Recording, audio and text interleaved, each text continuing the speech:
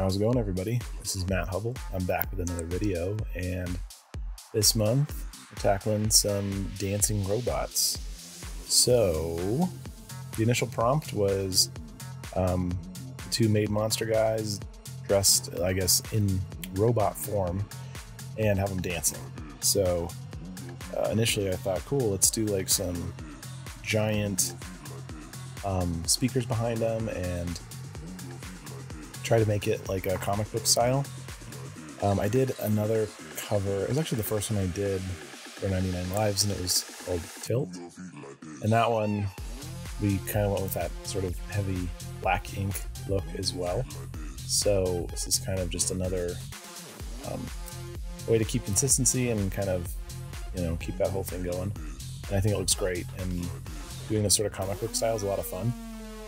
It can take a long time for me, especially with things like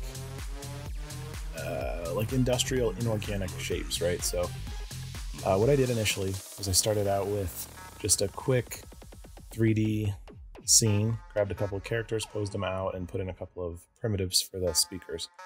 And then all I'm doing here really quickly is just going through and spotting in some really big black shadows, and then adding some shading and rendering to kind of complement that. I put a big arrow in also just so that I remembered where my light source was coming from. I feel like sometimes when I'm doing ink, you know, lighting can get a little tricky, and I don't want to know, like, you know, it's hard to see where my light is coming from. So, you know, if you're having a hard time with that, always it's a good idea just to throw in a little drawing like that. You can always erase it later. So each monster, I guess each robot, I thought would be cool if they had almost like, you know, they have these white masks, and if they had that design kind of like painted on like this robot head, I thought that would be really cool instead of it actually being like built into the head. So you'll see I'm leaving them kind of giving them these dome shaped like metal heads, and then later I'm going to put on like this sort of face paint. So the cool thing about doing art like this is you're just concerned with getting that black and white value to read. You don't have to worry about color at the same time. That can be super tricky. And if you can get something to read when it's just black and white, it's going to look great when it's colored too, and you can pretty much use any color you want. I go pretty wild with the colors on this one, and it still totally reads well just because all the values are completely in check.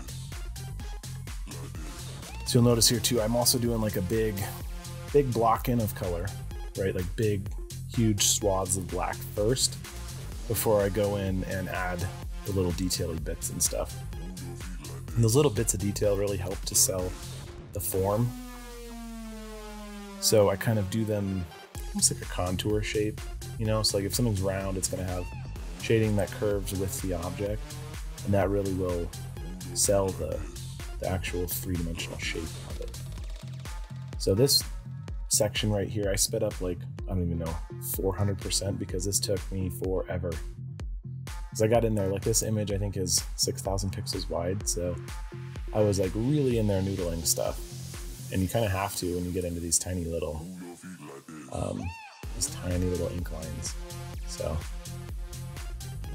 all right, so here comes the face paint, the initial pass on that, and then I just turned them off for a little bit so that I could drop in the big speakers. And then I just duplicated that speaker and flipped it for the other side. And then the color here, it just like appeared, right? Well, all it is some flat layers, and then I'll separate it out. And then I'm just gonna go through each of those flat layers, alpha lock it real quick, and then kind of put in a little bit of grunge and a little bit of variation. And, you know, it already reads really well.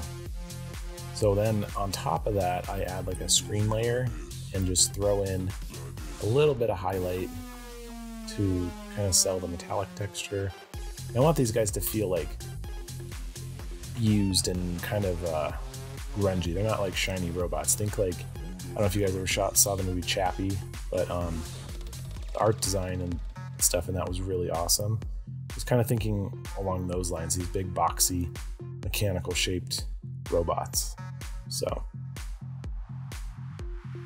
and then, you know, you got some extra little wires and stuff hanging off of them, just trying to make them feel like industrial and not like, you know, fancy iRobot type of robots. So I wanted the floor to be illuminated, just as a way to add an extra dimension there. And then for the speakers, they were kind of too black and they were messing with the silhouette of the robots. So just kind of knock them back a little bit. And then the very final step here is just kind of throwing down some loose paint and getting it kind of to blend all together. And then after this, got a little bit of like, kind of like a warp thing. I wanted the speakers to have like a little bit of a sound wave like warping through the image. And then of course, like, what are robots without chromatic aberration and like glitchy effects? So that's how we topped it off. And that's it, guys. I hope you enjoyed this quick little video, and thanks for watching.